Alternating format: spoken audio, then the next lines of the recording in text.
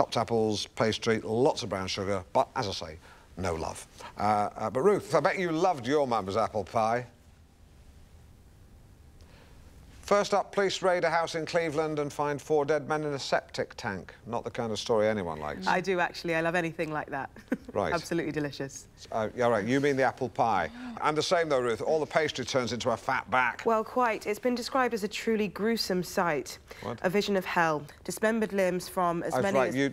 I think you've got a bit of a delay on the line. A bit of a delay on the line. Copycat. So I'll just try and soldier on as best... Sorry, I didn't quite catch that. It's all right. I was just saying the same thing as you said. I should just try and push on and assume that you can hear... Yep, go ahead, Alan. No, you go ahead.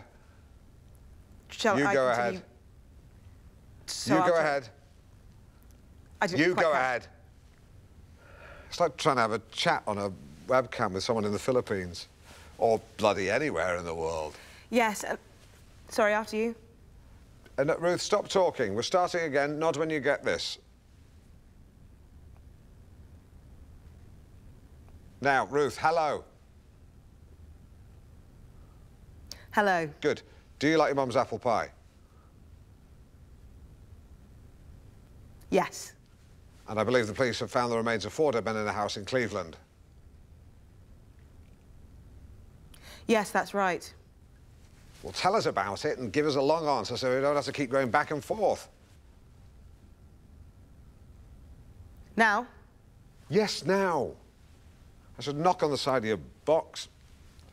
Well, Ignore as the I said, box thing. it's a grisly discovery, and while the identities of the men haven't been Sorry, the side of my box?